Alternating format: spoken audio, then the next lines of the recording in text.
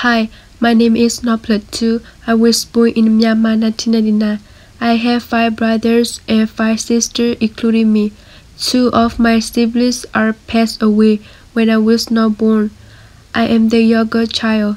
Most of my siblings was born in a safe place, but me, when my mother gave birth to me, it was in the jungle.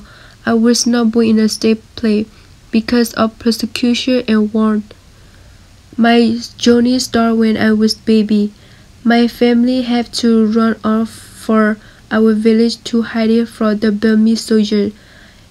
It was not always easy for us to find a safe place because there was a lot of Burmese soldiers in the surrender area. When our parents found the place to hide, we started to build a house and a farm. We stayed there for a year, and the Burmese soldiers for our place and burned down. This is the day I remember the most. My family had to carry me on their back and ran away from the Burmese soldiers. I couldn't open my eyes to see what was going on. I could only hear people scream and cry.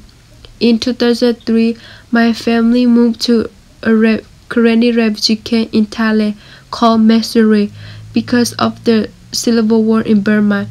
We built our house with bamboo and used the leaf to cover the roof. Masuri refugee camp was a good camp for people who need shelter and a place to call home. They also proved education for young people. When we lived in Thailand refugee camp, me and my siblings had a chance to go to school. Even when we lived in Thailand refugee camp, the education and the freedom was still not good for us. Also, we didn't have enough food to eat and didn't have the right to go out of the camp and find a job. We lived in Masuri refugee camp for 8 years. In 2011, my parents decided to come to the United States because we heard that in America there is a lot of opportunity and better education.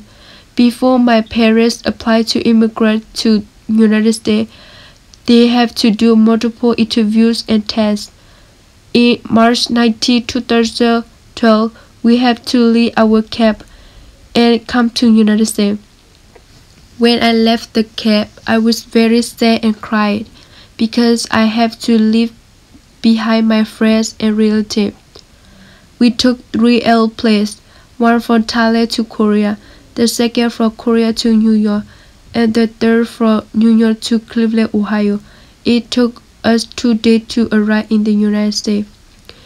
In March 22, 2012, we arrived in Cleveland, Ohio. Cleveland was a wonderful city and have a beautiful downtown. After a month passed by, me and my siblings have to go to school. The school we have to go to was Thomas Jefferson. People could only attend Thomas Jefferson High School for 2 years and then they have to move to other schools. I started school at 8th grade in 2013, and each day it was so difficult for me because I didn't know how to speak English and didn't understand what people say. Most of the students were Spanish and black people. Some of them was mean and some of them was nice. All my teachers were very gentle and nice to me. They also encouraged me and treated me kindly. I lived in Cleveland, Ohio for 2 years and my family moved to a different city called Leawood because in Cleveland the hospital was so expensive and there was a lot of shooting in the area where I lived. When I moved to Leawood, I went to school called Leawood High School.